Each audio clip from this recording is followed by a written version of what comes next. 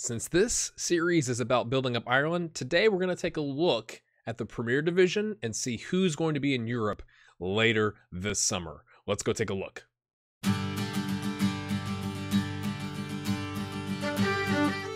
Hello, my friends. Welcome back in. It's episode 4 of Éirinn Brách. Welcome back in. We're playing Shelbourne today in the Irish Leinster Senior Cup quarterfinal.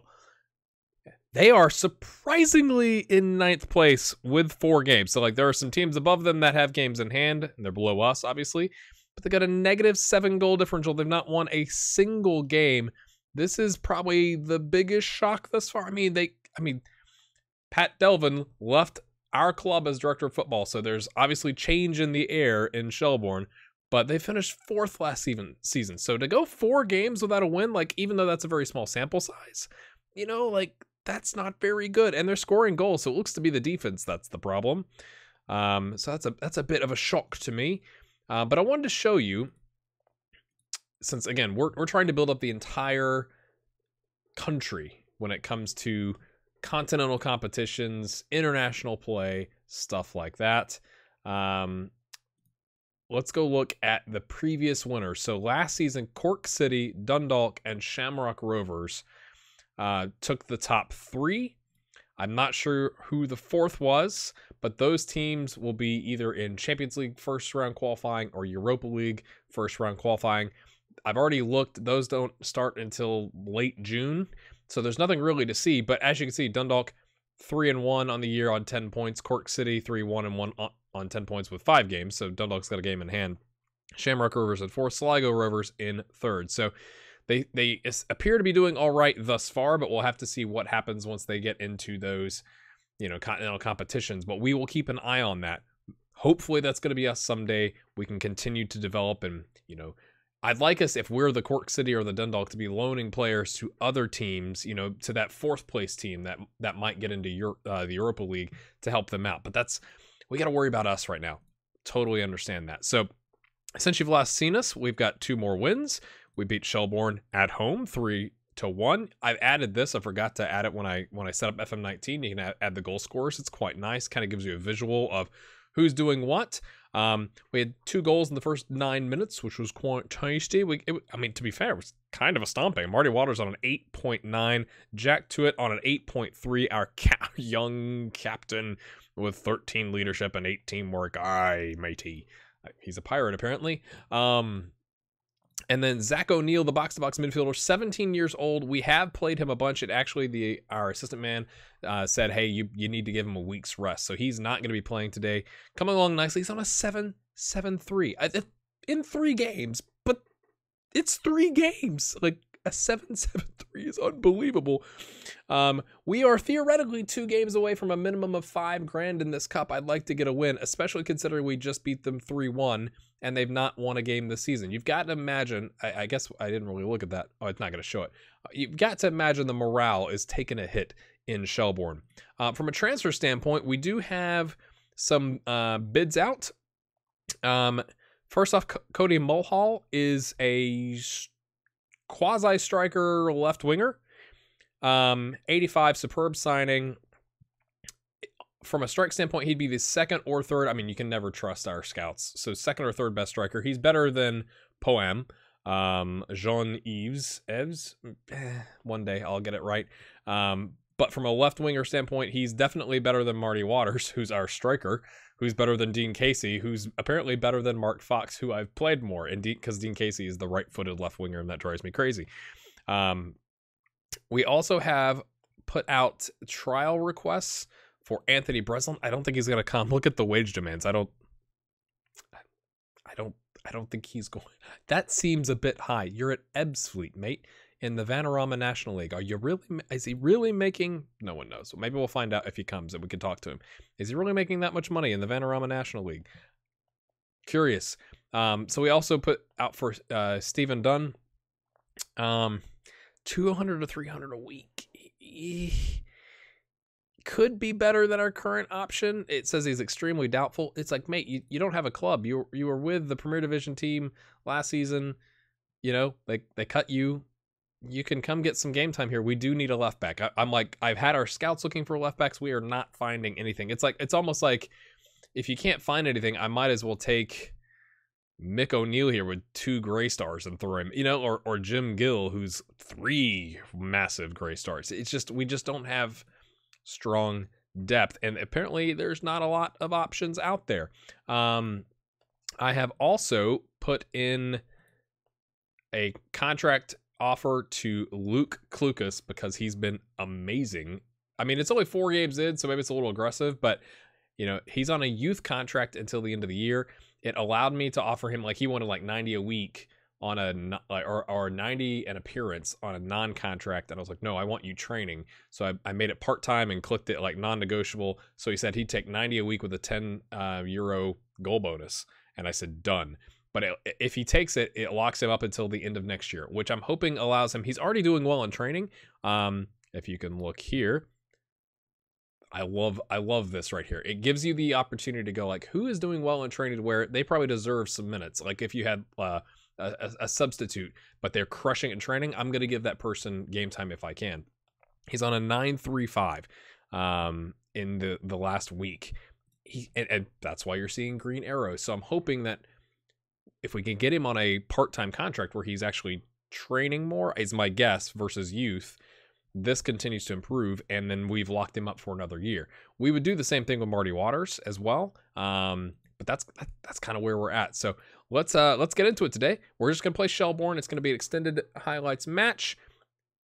Let's go. I gotta hop forward. I've learned my lesson. I'm not gonna just click next. I'm just gonna take you straight to the game. Riddle me this, odds makers. Why is Shelbourne away from home favored 4 to 5 odds when they've not won a game all season and we just beat them 3-1? I'm going to say that, and then we're going to get stomped. But when you look at facts, you go like, that doesn't make any sense. We have rotated out the guy I just told you, Zach O'Neill, that needed a rest because he's 17 and we've played him a bunch. So Owen Morgan is going to come in. He can play the box-to-box midfielder just fine. Needs to work on his dribbling and his first touch, but everything else looks pretty good. So again, I do have individual instructions for some of these players, like take more risks with your passing because you have an 11 and you're a legend at this level with passing, and dribble less because you're a 5.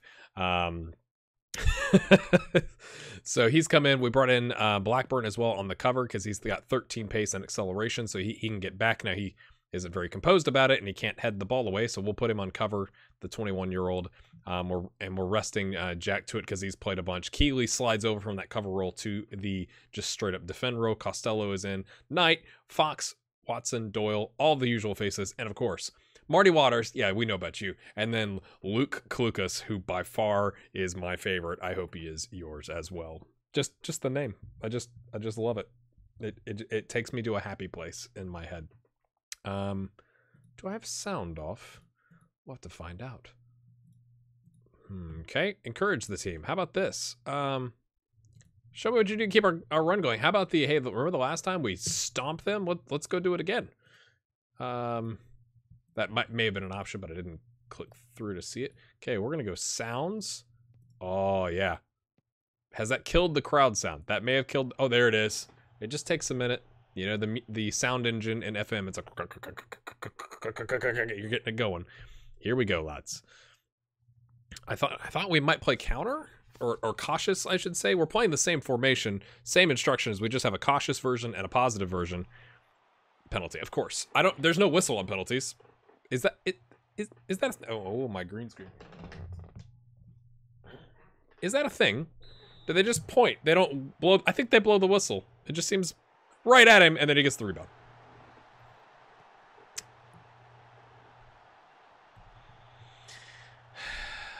It's okay, lads. We're 2 wins away from 5 grand, which would be massive. It's unfortunate. It's unfortunate, lads. We've had 3 shots. Not over them on target. Let's see what happens. How could you beat a team 3-1 and then you're going to lose in the cup? Is it because we rotated? Is that what happened? Well, what you doing? Kevin Knight, just hanging out? Just hanging out, mate. You're the left back. He's like, he wouldn't even watch it. It's like, they started the free kick. Okay. All right, Watson pings it forward. Who's there? It's Marty Waters. He's got it one-on-one with the keeper. Yes, slots it home. 6th goal of the season, assist by Jack Watson. That's how we play, my friends. Pass it into space. Long ball over the top. We're not going to let the ref take over the game. Well, I mean, they brought in extra stands here at Stradbrook. I mean, it's lovely stuff.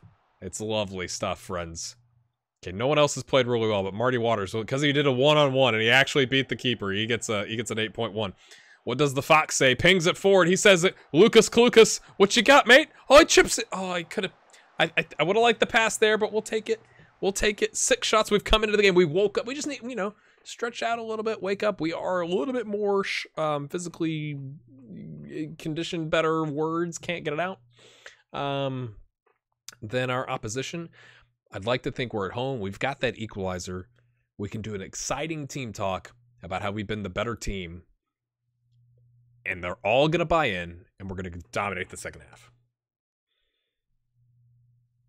I'm going to be like devs off of #United.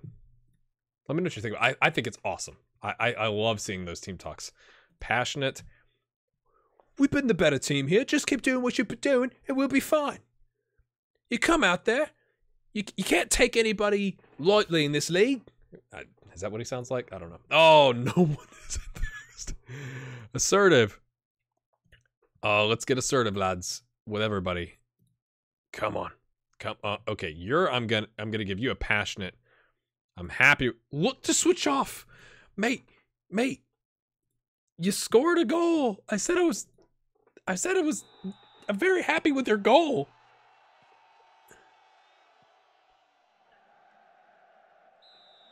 I don't understand. Team talks. Maybe I'd be the worst manager in the history of football. Like, you score a goal, do another one. Great job. I'm very, very happy with your equalizing goal. Switches off. What does the Fox say? Passes. I haven't heard that in a while. Owen Morgan misses it. It's kind of in an odd space, but Shane Costello, the right back signing, who hasn't really played well, collects it. Owen gets it back. Pings it into space. No one is actually in that space, but, that is the tactic. They start to county. Wayne Rooney apparently is dropped down to the 1st division of Ireland. Keeley clears it away, or tackles it away, but then no one finishes up. Oh, danger. Deflected. Come on, lads. 7 shots to a target. They've had 2 clear good chances. We've had 5 long shots. But I don't want to do work the ball in the box. Like, I don't want us to slow it down. If we're countering, I want us to counter with pace and just go for it. And Keeley is nervous. You made a great tackle. What are you nervous about? Oh, things are... I got too many electronic devices. That's really what it is. Come on, lads. Oh, Luke Lucas is letting us down. He's on a 6.3. He's overwhelmed by the contract offer. Set piece. Master set piece theater. Let's do a shout here and demand more. I don't even want to. We're not going to watch that. We're not even going to justify it. Let's go. Come on, boys. We beat them 3. I just want to remind you, 3-1. 3-1. 3-1. Okay, we're going to close down the guy that's really, yeah, the guy is really tired. Closing down makes sense. Even though he's having a great game, maybe we can disrupt his great game. Just making suggestions. Okay, we're going to have to make some changes, my friends. Nothing doing. We are going to go aggressive. We're going to go 4-2-4. Luke has played well for us, but not today. So we're going to put in Jean-Yves. If I could get the words out, that'd be good. Doyle, you've got good crossing, mate. Watson has played well. Doyle's not played well. So Keith Dalton... We're just going to bring people in as we see fit. Is he is, you're a right winger. Okay, it's just a little bit further forward, mate. I mean, come on. Do we do the triple subbage? Let's bring on the captain. Bring on the captain. Can he spark a reaction? Let's go attacking. I have pass into space on. Yep. This is how we like it. Let's go, lads. Triple subbage. You've got what it takes. Captain Jack believes. We might have to press our lineup. Oh, are they going to get a third? Are they going to beat us 3-1 when we beat them 3-1? Okay, here we go. McGinnis, start the counter, mate. Let's get an equalizer. Let's take this to extra time or a replay. No one's there. Excellent. Long ball forward again.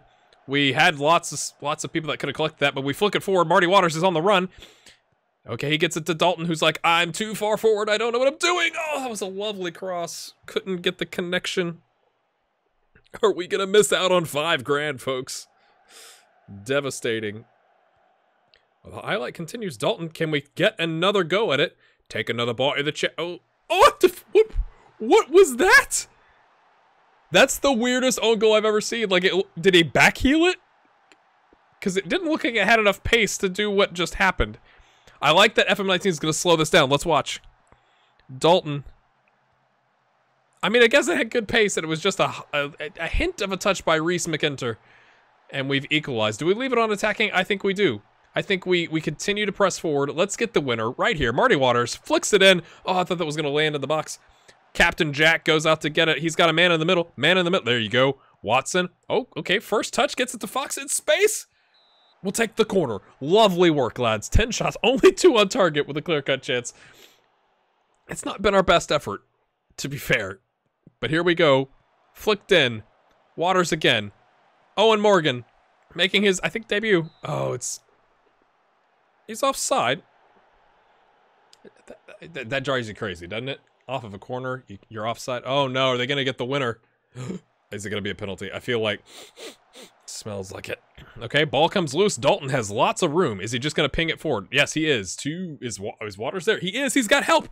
Get it into your mate. Get it into your mate. Why are you taking it so far wide? Oh, he misses the cross. Oh, that was a 2v1 opportunity, plus the keeper, obviously. Fox gets one in. There's someone at the back post. No, they cleared away. That was a huge chance gone missing. 2v1, you run to the corner. We don't have, you know, play for set pieces on, mate. Okay, lots of space there. I mean, from a throw-in standpoint. Chips it in, nobody there. Owen Morgan, is he going to smash it home? No, he gets it out to Kevin Knight, who really doesn't know how to cross, dribble, pass. He's one determination. Dalton sluts it home! Dalton sluts it home, lads! I'm going to say concentrate. It's going to frustrate and overwhelm everybody. Keith Dalton... maybe I should go defensive. First goal of the season. Comes on as a sub. I think, yeah. When you make 3 subs, you forget who you brought on. Has he slotted home the winner? Let's see what happens here. Oh, overwhelmed. We went from assured to overwhelmed because I said, let's not lose this in the next 2 minutes, like we did in the other games we saw earlier this season. Plays it back. Okay, there's. Yes, that I'm excited because the other games this season where we had the win, we gave up, or like we had the equalizer like the first game of the season, we gave it up at the end. This is the complete opposite. Overwhelmed by the feedback, passionate. Nobody gave us a chance, but you played magnificently. Okay, let's get the green thumbs going. Waters is the player match on 8.3. Paul Fox after a 6.7 to an 8.1. Way to go, lad. And then obviously Keith Dalton coming in, yes, as a substitute, getting the winner on a 7.3. Get in there, lads. 3-2. Who do we have the draw already? I love that you don't get anything for that. It's just like you might have a chance at $5,000.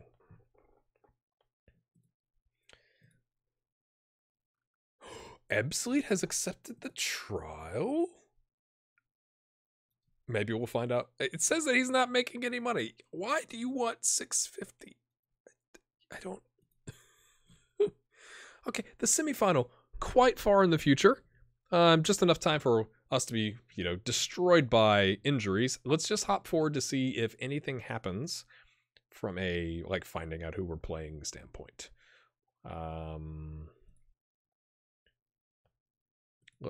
Let's just go here. When is the semifinal draw? 3/13. Okay. 3/13. Do we have a game then? I'm going to hop forward so we can find out who we're playing. Hold on just a second. He's rejected the trial. Well, you want me to just buy you? Is that the idea?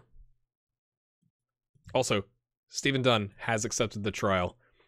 Left back. It says he's a center back. but it's defaulting his first thing to fullback. He knows the position better. This looks tasty. I mean, 8 marking and 11 tackling and 7 heading that we already knew pretty much means we're going to sign him. Let me know what your thoughts are, but even with the poor technique, one or two, could improve by a slight amount in the future. Acceleration underpins his overall speed. That's how we play, lads. Decent player for most first division size. Let me know if you would sign him, and if so, Scout Report says he wants 200 to 300. We've got the wage budget for it, but I mean, that's pricey. That's pricey, especially when Kevin Knight makes 75. So let me know, should we sign him? I mean, I know you can't see all the attributes. I'm thinking we do, but I'm open to suggestions. Cody Mulhall has signed 95 a week, hot prospect, 15 goal bonus. We will take it.